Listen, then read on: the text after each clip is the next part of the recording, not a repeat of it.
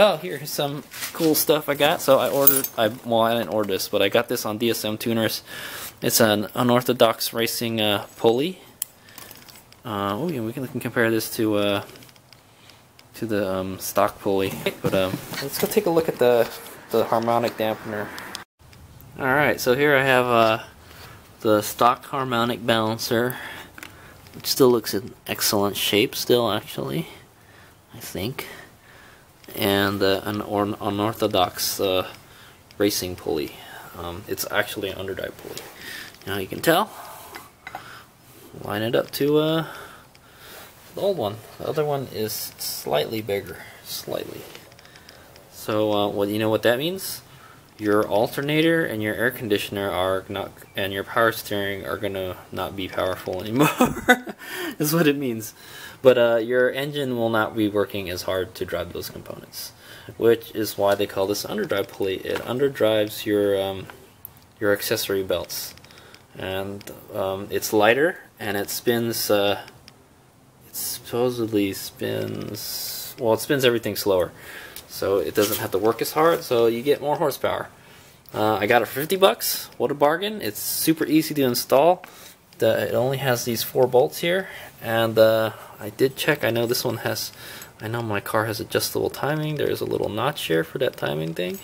It looks like a great piece of very nice piece of aluminum. I like it. I like it a lot. It's super light too, compared to this. Oh my god, it's so heavy, dude. The car's gonna rev much better. Well, I don't know. It would have that. It probably has the same effect as having a lighter flywheel, maybe. Probably not as much as a lighter flywheel, but yeah. So one of the things about these I will actually hold on. All right, I kind of apologize for the poor lighting. I'm in the garage. I didn't have the lights on, but yeah. So you can see they kind of balance the pulley a little bit. So this thing is well balanced already. And they've cut holes out here. Anyway, so one thing about these harmonic balancers, well, I mean, what they're there for is to, you know, that's why they call it harmonic balancer. It keeps helps keep your crank balanced and stuff. But hey, that's why you have balance shafts, right? So you shouldn't have to worry about that kind of stuff. Modern engines don't have these anymore, supposedly. Some of them. I know my 420A never had one. It just had a crank pulley, and not a harmonic balancer. But anyway, you can see there's a pieces of rubber, a rubber insulator here, and that's what holds these two, the pulley section, the one with that has kind of like the grooves for the belt, to the actual thing that connects to the crank. And this is the dampening part here, and the bad thing, why I don't like these, is because over time the rubber deteriorates. See, this one's kind of getting hard, but it's still in good shape, and it can cause it to separate, and that can't be good, right? So we just eliminate it with this. It's a one solid piece of aluminum, very well built. I'll tell you that.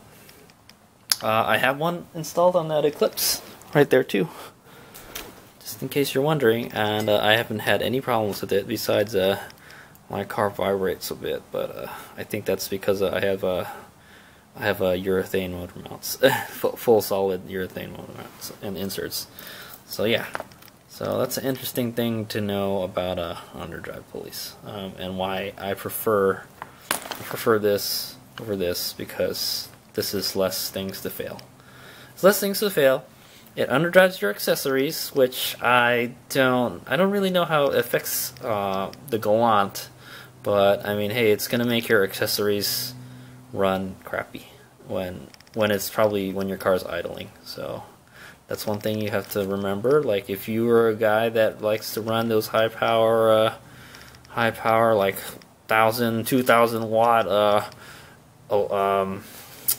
sound systems, well, then this is probably not a mod that you want to do, or a bolt-on part you want to install. But I mean, for a race car, it's perfect, because race cars are they're always revving,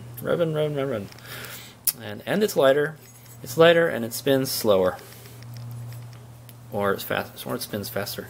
So no, it's like, if you think about it, this is equivalent to the front sprocket on a mountain bike, right? So when you go down the sprocket, it makes it easier to turn because you have more torque. So so basically, that's how you're freeing up the power. How you're being able to make more power is because your engine has not have to work as hard to turn the accessories. Also, I mean, another thing you can do to underdrive your components is to put in the back, put a bigger sprocket. So if you put a bigger sprocket on your compressor, your air compressor, the AC compressor, I mean, the power steering pump, and what else? It's the alternator, it would have the same effect of shrinking this. Interesting thing to note, on a supercharged engine that runs off of the belts, they do the opposite. They have an overdrive pulley. Like my supercharged MR2 has a HKS pulley, and it's larger than the stock pulley. So it would actually be larger than this. And what that does is it overdrives your components. It makes them spin faster. Faster, faster, faster, faster. So when you spin it faster and you're spinning your supercharger, it puts out more boost. That's how you make more boost in a supercharged car. It's interesting stuff, right? So, but in this car, we don't need anything like an overdrive pulley because we don't have a supercharger. It would be kind of cool to put a supercharger.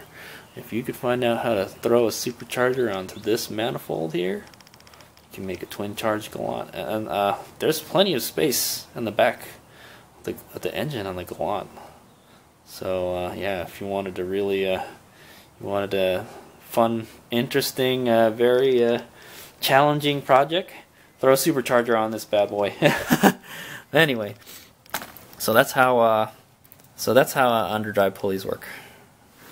I didn't intend for this to turn into a little tutorial, but yeah, that's my reasoning for going with this unorthodox racing pulley, because it's a maintenance issue is what I was saying. But I mean, honestly, I didn't want to underdrive it. I like my components to run like they're supposed to from the factory, and this one's gonna make it run a little bit not as strong at idle.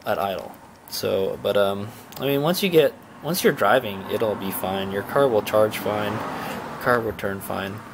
It's just when you get into those low RPMs, those components aren't going to be driving as strong. And my AC still works good in that car too. So, you know, you know, I am an advocate for at least the underdrive pulley for the Eclipse and Galant and Talon and the DSMs.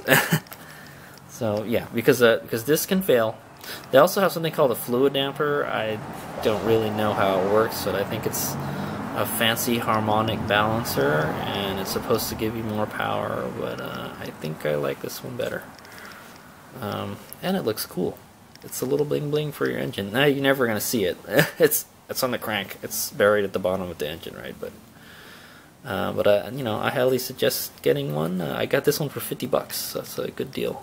They actually sell a whole kit too with the pulleys for the power steering and all that. But I just like I said, it's a maintenance issue.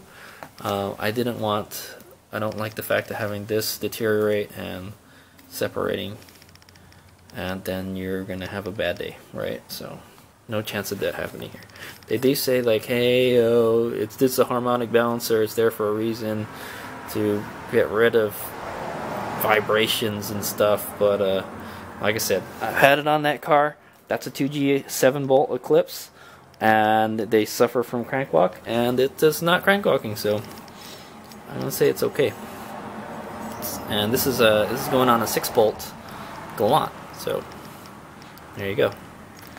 So it's, well, I don't know. I haven't tried it yet, but for now, it gives HadesOmega gives his seal of approval for unorthodox racing pulleys. HadesOmega out.